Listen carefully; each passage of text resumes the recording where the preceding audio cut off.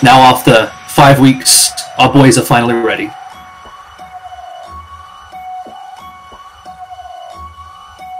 About Ivern. I think we've got a gank in the mid lane already. Already, yeah.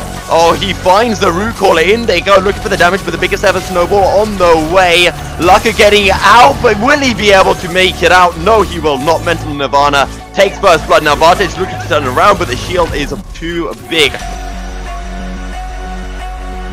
Yet again.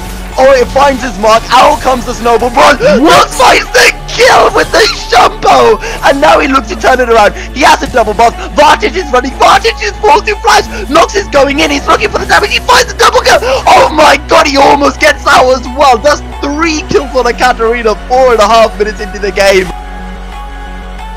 Of the spectrum, more specifically core dynamic. Oh no, here we go. He already has level 6. What? Nothing at all. And also TB's in. Tawi looking for damage but gets pulled in. Now Nox goes in and also finds the kill onto Tawi. They're looking for more, looking for Vartage. They find the kill. Nox picks that one up. Buff cannon minions means that the core dynamic lineup cannot go in. Out comes the Dawning Shadow, but is it enough? That's a Mappa going legendary. Looking like he's getting deleted. Nox just looking to play on his own. Is he going to be able to find the kill onto Meki? Yes, he will, and he gets out of the Nexus range as well. Out of the ultimate, doesn't do a lot of damage.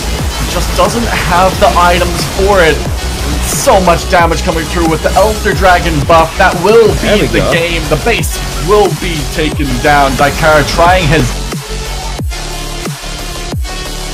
Because is Lionscreed going to get into there if they can show this kind of form?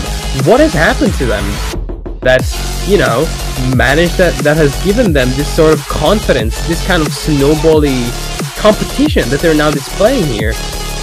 I don't know, but I am very excited for the upcoming weeks to show us who's actually going to be getting into the playoffs.